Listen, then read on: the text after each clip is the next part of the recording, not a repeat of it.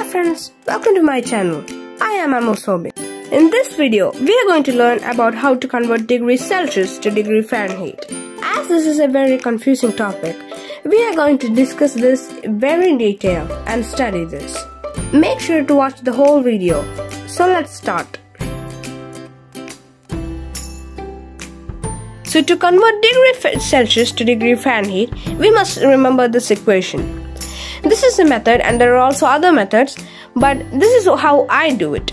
So I'll show you how to do that. So the equation is C divided by 100 equals to F minus 32 divided by 180. This basically is not very tough, it's very easy, but to simplify it, we are going to do it into 3 different steps. First of all, divide, then multiply and add. For easy calculation, we have divided this into 3 different steps.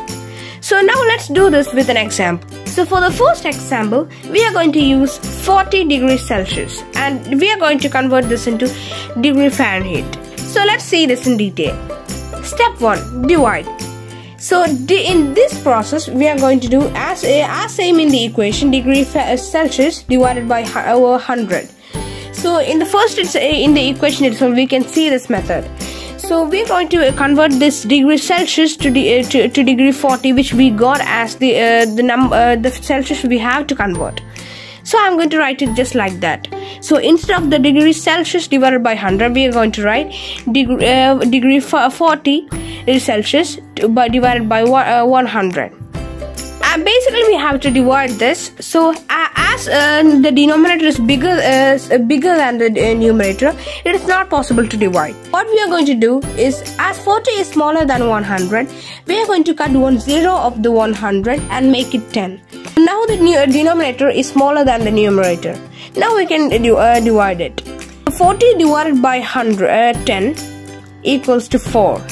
So this is the step 1. It's completed. In this process, we have to divide the given degree Celsius by 100, and if 100 is smaller, if it is bigger than the given degree Celsius, we have to cut 1 0 of 100. Okay, so we have completed this process, and the answer we got is 4. Now let's move on to the next process. We have to multiply the answer which we got earlier with 180. And we are multiplying it with 180 as the degree Fahrenheit scale has 180 divisions. So the answer we got earlier was 4, and now we are going to multiply it with 180. The answer we are going to get is going to be a very huge answer, as 180 is a very huge number. So we are going to cut 1 0 of 180 as we did earlier in the 100. But if we for example, if we are doing in other numbers, if we didn't have cut the 1 0 of 100, we should not cut the 0 of 182. If we cut earlier in the 100, we have to cut in the 182. Now we are going to cut the 1 0, which makes it 18. So 4 into 18 equals to 72. This is very easy. This is the step 2 completed. Multiply. Now let's move on to the third step. Add. Now we have to add the answer which we got by 32. So when we add the answer which we got earlier, which is 72, with 32, we get the answer as 104. So that's all. We got the answer. So the 40 degrees Celsius to degree Fahrenheit equals to 104 degree Fahrenheit. This was very easy. Now let's do it with another example. This time we are going to use 56 degrees Celsius to degree Fahrenheit. First of all, as I said in the early steps, we have to divide it with 100. So 56 divided by 100. And as I said earlier, 100, the denominator is greater than the numerator, so it is not possible to divide. So we are going to cut 1 0 of the 100, and which makes it 10. Now 56 divided by 10 equals to 5.6. Now this is the first step completed, division.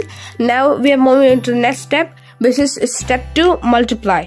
So we have to multiply the answer which we got by 180.